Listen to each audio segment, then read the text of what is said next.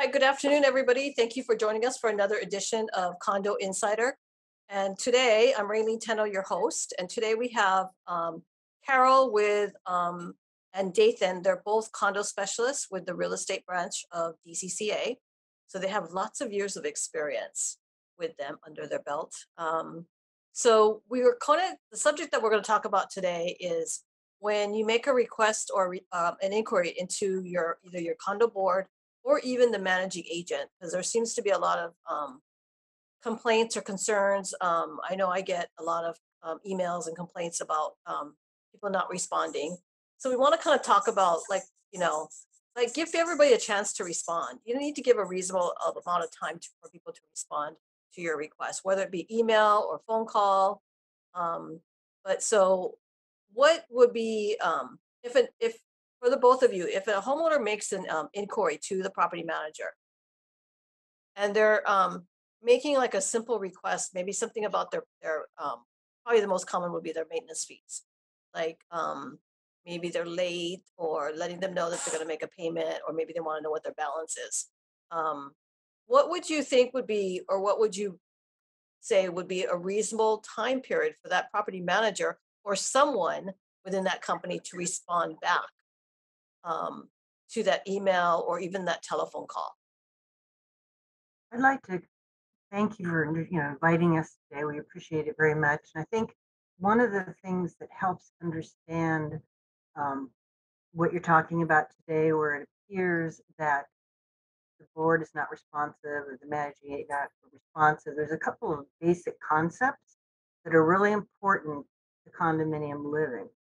And the first one, of course, is to remember that the legislature drafted statute, the Condo Act, self-enforced, basically.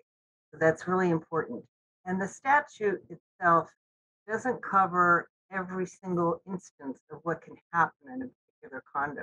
We look to it for guidance, but it doesn't cover, every single situation. And I think then common sense rather kicks in, remembering that all of the owners are members of the association and they elect other owners to be their board, and that board, they may be even their neighbors on the board. So I think it um, keep in mind that acting mature adult civil manner is very helpful in this context.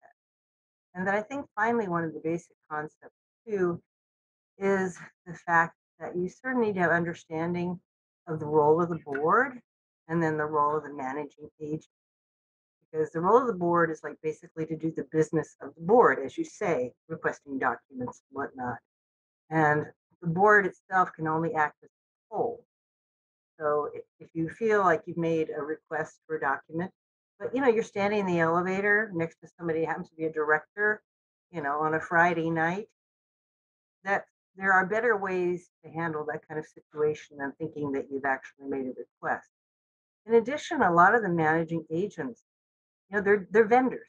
They're under contract and they're contracted to do various things. So sometimes it may not be the managing agent that has the ability or authority to do those things, but then you need to go back again to the topic of the board.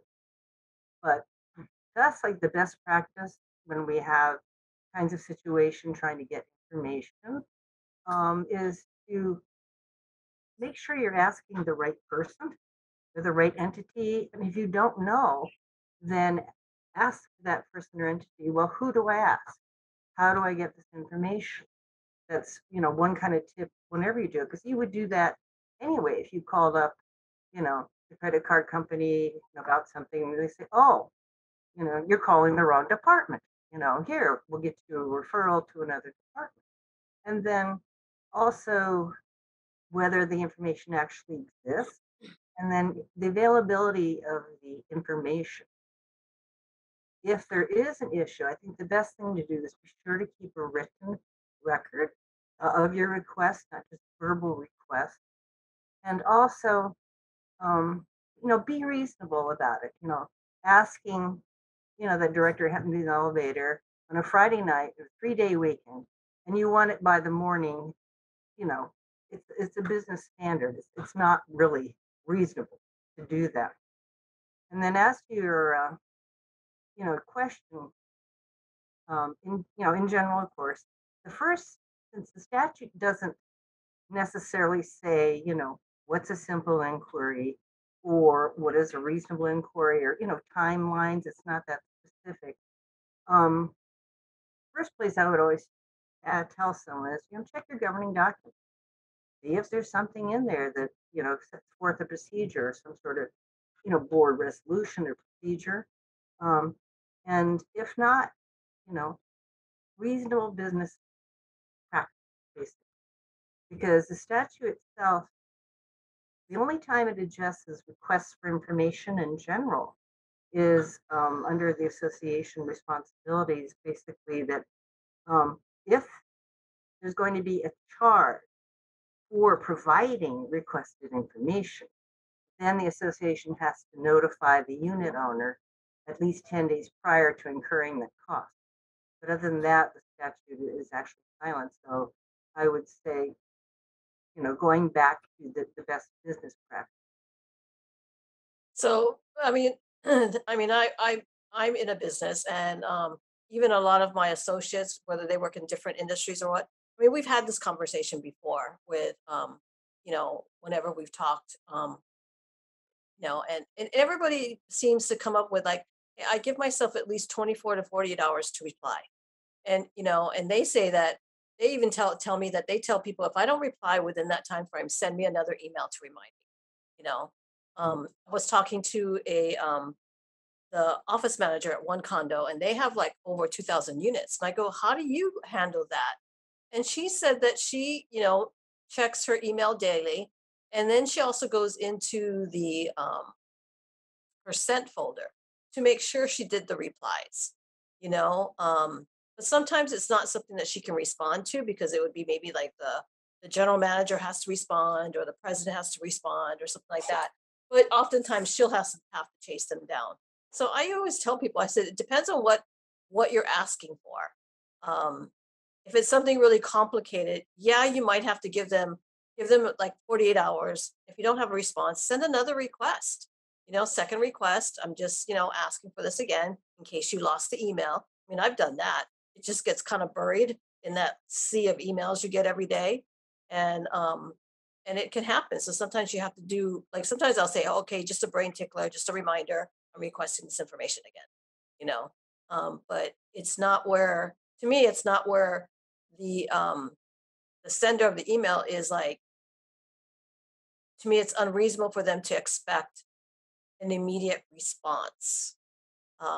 Not everybody just sits at their day responding to emails. They've got appointments throughout the day.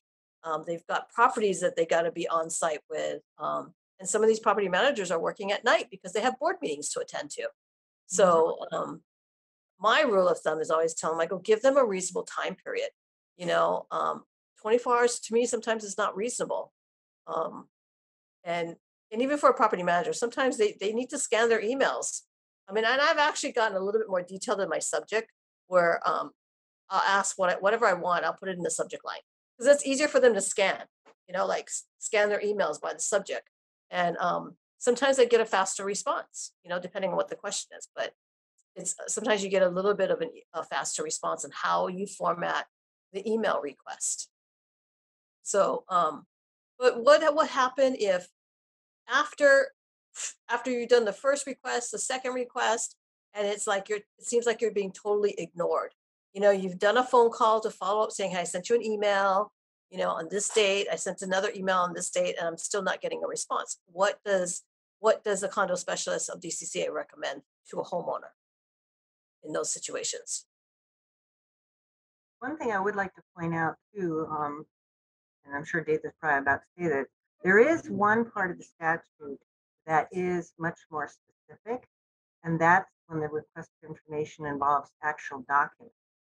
Now, there, the statute is very thorough, has several sections dealing with it, makes clear what documents should be available and what documents need to be provided.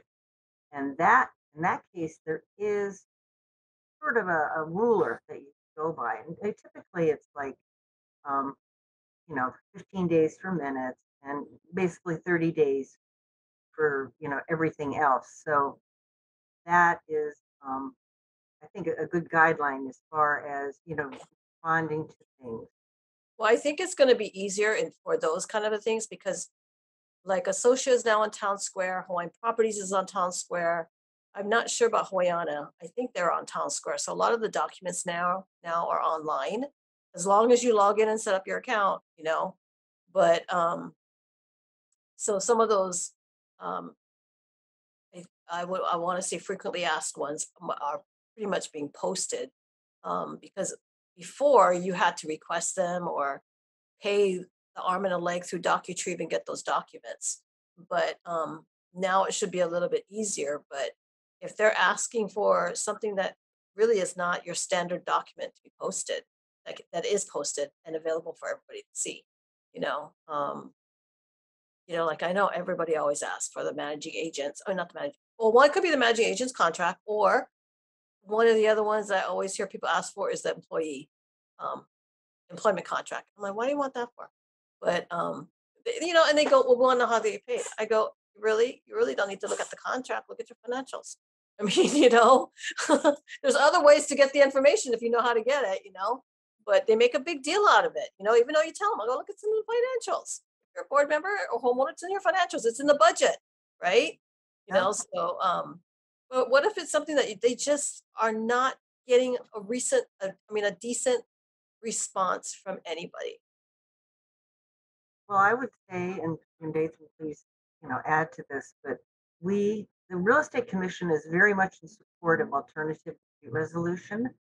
So if you have taken all of the, feel reasonable, necessary, patient steps, and still there's an issue, the Real Estate Commission provides subsidized mediation, two different kinds of mediation, as well as if that doesn't quite work out for the evaluative, then moving on to alternative voluntary binding arbitration, which again is subsidized. You can pack that one up to $1,000. So the commission has very carefully procured certain vendors, mediators, and arbitrators, and it's all published on the website. Um, and and it's all done directly, by the parties. If it's like a homeowner requesting mediation and, the certain topics, the bylaws, declaration, that sort of thing, it is a shall rule. And they have both facilitative and evaluative mediation. But, as a practical matter, like we talked about a little bit earlier, I mean, these are owners, these are your neighbors. Um, wouldn't you rather go to mediation and establish lines of communication rather than fighting all the time and glaring at each other, in the stairwells? It's there and it's subsidized, handled completely outside of the office. The owner has the issue, contacts the mediator directly. They set it all up, take care of it, and they send the real estate commission the bill, which I think is really the most civilized and best way to handle these sort of things. What do you think of the mediation, Nathan? Yeah, I think that's a good method. It doesn't necessarily work for everyone. Um, sometimes, how do I put this nice? Sometimes a mediator has to nudge someone into realizing that maybe what the request is not reasonable, or nudge the board into nudging them to realize that their behavior is not really acceptable. Um, and that's kind of where the mediation is supposed to go. It may not result in the outcome either party necessarily wants, but it should result in outcome that both parties better understand the situation they're in and how it's supposed to be. You may not be able to punch through some of the emotional charge, just issues that people have that are kind of maybe clouding some of the more rational judgment, but it is a better stance of getting them to the point where they understand how this is supposed to work in association, and maybe hopefully push them to be more a little reasonable. I did want to go back to something else, that the condo law does discuss a number of timeframes, but they're generally like ceilings. Like you have to respond by documents by this time. You have to need it done by this point in time. Proxy notices by a certain time. But those are very, very specific. There isn't general clause for if you get a request from a homeowner, you have to respond by this regardless of what it is. And sometimes managing agents, they don't have any of that power whatsoever. There's some of them are just literally hired to do like 3 things. So we actually have a brochure on our website that details who does what generally, and who you should be looking at for certain responsibilities. So you wouldn't ask your insurance agent to help you fix the water pipes, right? Like literally go plummet. You go ask the plumber to fix the plumbing. So we kind of realized that a lot of people may not really understand what each role these people have. So we made a brochure on it, and it's on our website, freely available 24/7. But back to your reasonable comment, yes, people should be reasonable about their time frames. I mean, certain things are more problematic than others. Say like you have a massive water pipe break, you have a gas leak. That's seriously, yeah, you should get a response quickly. But if say you have a complaint against your upstairs neighbor for like the 15th noise violation, and that maybe only a couple people hear, it's a little less. It's a little less reasonable to assume that their manager is going to get on it immediately. So you kind of need to think like, if I was in their shoes, how would I respond to 2,000 people having all issues, right? You have to be a little less egocentric, perhaps, and put yourself into the shoes of what is this person's role, what else they're dealing with, and how important is my personal request. Okay, so what if someone is, like, let's go back to like they requested a certain whatever document, and they're not getting a response at all, even all the attempts, and now what is the role of RICO? Um, RICO is the Regulated Industries Complaints Office, Mhm. and they are part of the Department of Commerce and Consumer Affairs, as are we. Basically, they are both the investigative and prosecutorial branch or agency area department for DCCA.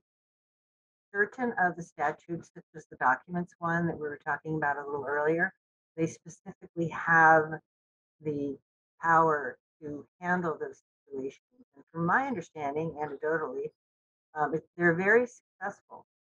In fact, they have a complaint form on their website, and possibly on ours, that is specifically for documents.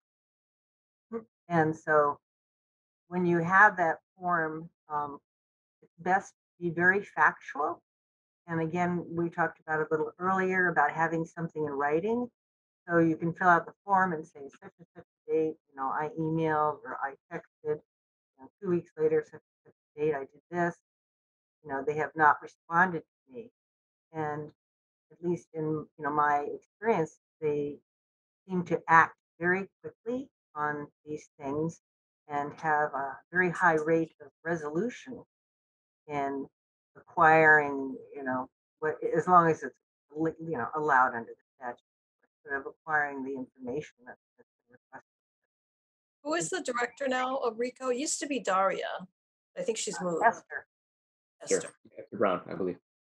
When last I talked to Daria, I remember she saying no one has ever said no to a document request once RICO steps in. But they do require you to provide documentation of at least, I believe it's 2 or 3 attempts. And Right. whenever anyone calls this remember- process, I remember I've- her saying that because she wants to see the paper trail of your attempts. want to 'cause see like it's- the emails, Yeah. all the logs when you called, how many times you tried, some letters to show Right. that you actually did attempt to get the documents on your own. And you're trying to be pursuant how you're reasonable and supposed to. patient. But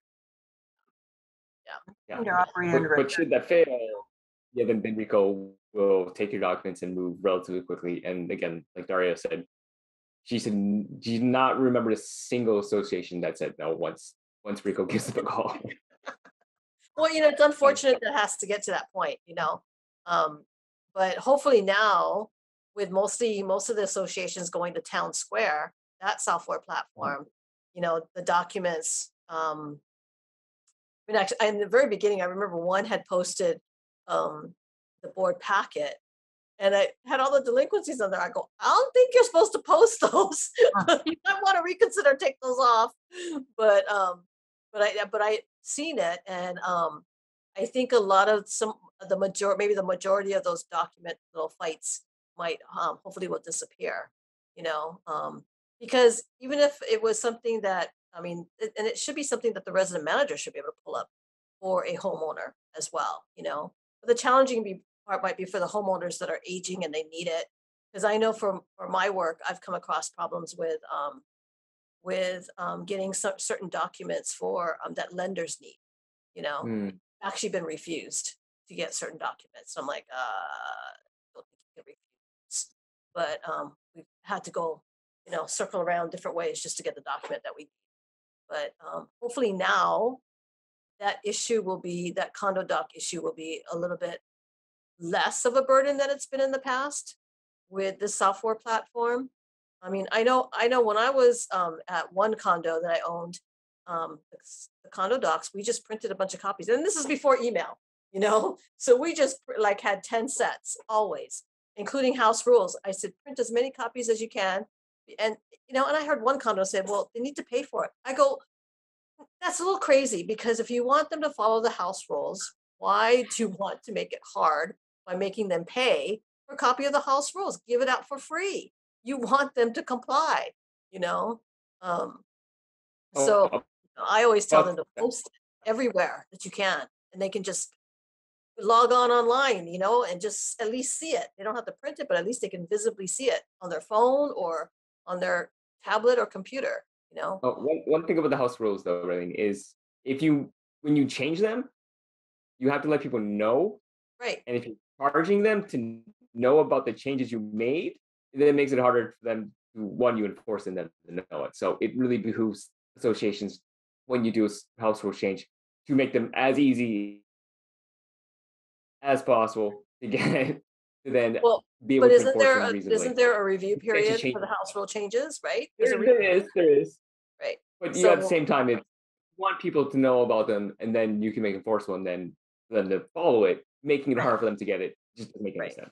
I mean, if it was my website, I would be, this is the revised effective of this date. And that's after it's been reviewed, after it's been already gone through all the approvals, but, and even letting them notice, and then the effective date would be out in the future, like 30 Mm. days out, you know? Yeah. That would be the better way rather than just uploading it and posting it effective now. You know, that's kind of, to me, that's a little bit unreasonable, or unfair. Notice is always good. Well, Yeah, I mean, give them 30 days notice. Gives everybody time to read it. And, you know, I've told my condo, I go, you need to I print and hand deliver it to every single door. And also, there's property managing agents like around the corner, I said, and they manage quite a few. I go, deliver several to them as well, so that they have it on their file for new prospective people.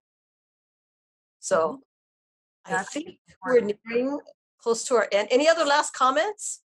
Well, I think property managers should be aware if they do have the authority to, you know, be doing these, you know, transactions, that RICO really does mean business. They do have the ability, you know, to bring charges and have regarding this particular area, you know, which is then adjudicated by the real estate commission. But it's I it's did not important. know that. It's That they important. have the power to bring charges. Yeah, it's important that everybody, you know, shoulders their responsibility and you know takes care of business. I mean, it should be transparent as much as allowed by law, and I don't think people should be afraid. You know, should be like you know doing hide the marble or something. You know, the owners are entitled to this information in a reasonable manner. So please, you know, produce it as allowed by law. Right, right, right. on Dathan, that. any last comments? Yeah, if you feel like your board is just completely not helping you at all, not responding to anything at all, and there's a long history of this, you're probably not the only person they're not responding to. And that kind of leads you down the path of, hey, let's go talk to the owners who feel that we need some leadership change. And there is always the option to remove one board member. Has been done. I think what was the high rise above one of the East Waikiki? They kicked out their entire board in one meeting. and replace them all in one day. Really? So it can be done. Re- It Wow, was one of my famous. that one meeting. Wow. Wow. Yeah, well, it is. They are so fed up with them, they just leave it all out. Yeah, it can be done. It has been done. And if you feel that your board is just, you have lots of problems, they're just not responding, they're not doing what their job, they're mismanaging things, you just got to motivate, organize with the other members of your association and boot them out. And I know sometimes it can be difficult, but it can and be done. Okay, so I think we're near our time. So I think your DCCA website address should be showing up on the screens pretty shortly. But I want to thank you both, Dathan and Carol, for joining me today. And I think we have another topic coming up on December 2nd that I sent some information about. All of a sudden I'm like on this like consumer education kind of a thing, homeowner education, making sure they understand these things. Because I've been hearing a lot of complaints and just, people, I don't know if it's pandemic because everybody's got nothing better to do. I don't know, but it's just been like all of a sudden all these complaints coming in through our emails. And I'm like, man, this is more volume than I ever seen before, So thank you so much. And I really, really appreciate the work that you guys do, all the volume of phone calls that you get every day, and the explaining and education that you have to do repeatedly every day to everybody that calls in. I really appreciate your efforts in doing that and being patient in dealing with, especially your brand new homeowners. Thank you again, and I'll see you guys the next time. Thank you so much. I appreciate it. Thank you very much.